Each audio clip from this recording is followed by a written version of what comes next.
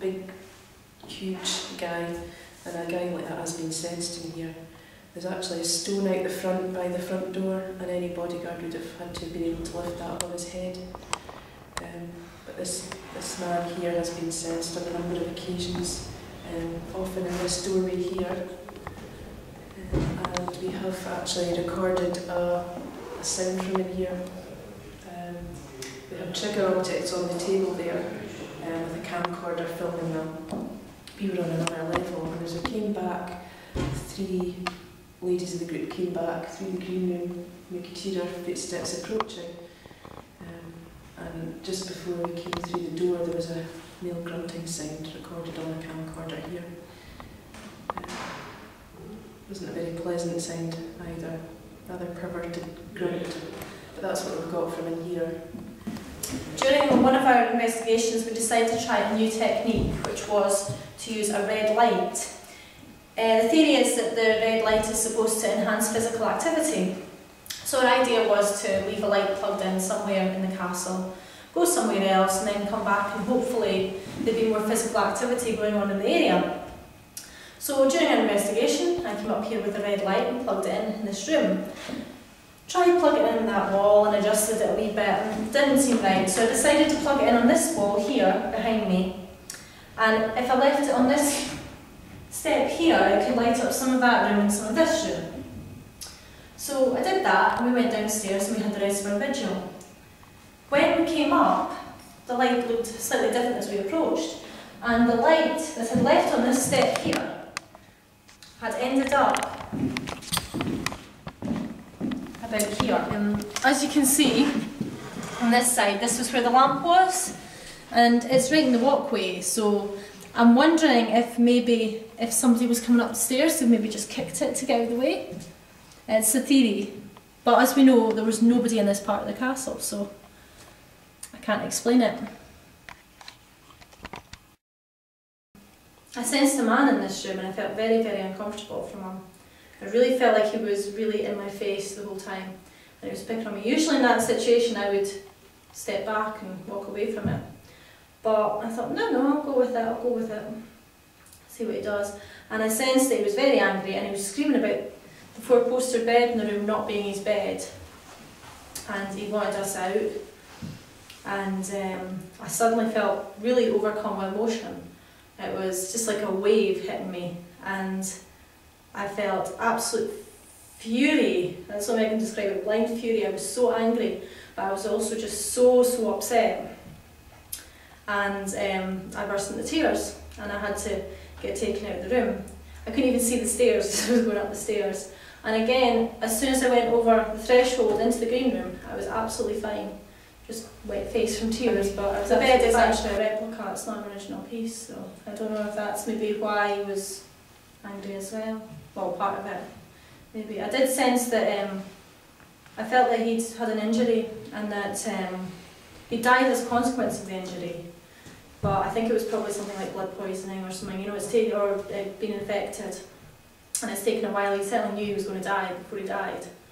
I certainly got that feeling from him, and I just still, to this day, I feel uncomfortable in this room. I don't feel quite happy here. And another weird thing, which we haven't been able to explain as yet, is the recording of some chimes in this room, which sounded very much like an old mantle clock.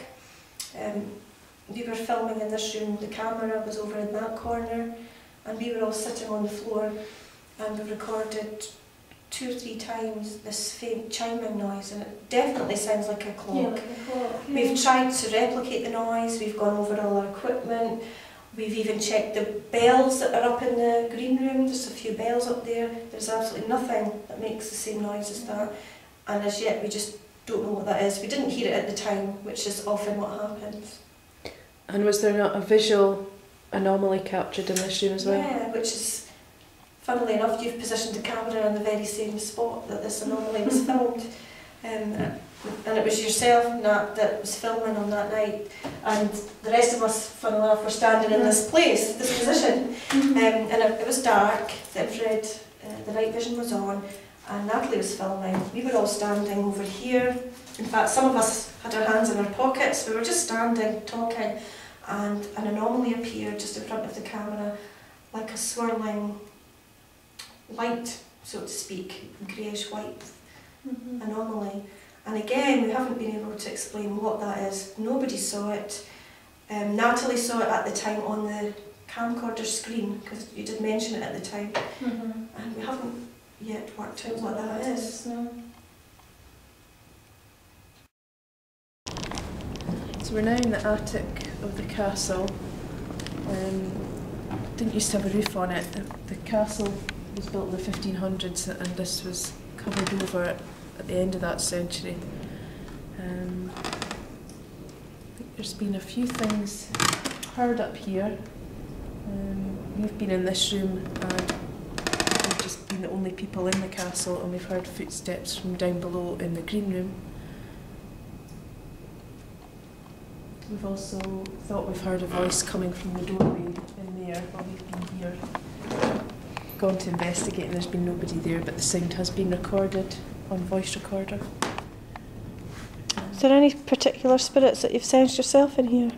Yeah, there's a gentleman that hides in that turret there. He's quite reluctant to come forward. I think Tori's picked up on him as well. He seems quite scared. And there's also a gentleman I've picked up in here from quite early on, probably from around the time the castle was built, I think. He's kind of got leggings on in a long tunic style and shoulder length hair, very thin, and he doesn't seem very pleasant character, and he's quite intimidating as well. It's quite noisy up here, so it does interfere with investigations. There's a lot of wind noise. You can hear the flag up above when the flag's out. You can hear it flapping and banging against the pole. And there's also bats up here which fly around during the summer months anyway. Also, in this area, I picked up on a fight going on between two men, and I think they're Polish soldiers. I do feel that it was sort of a light-hearted fight that got well out of hand, and I feel like one of them was stabbed and probably died as a consequence of his injury.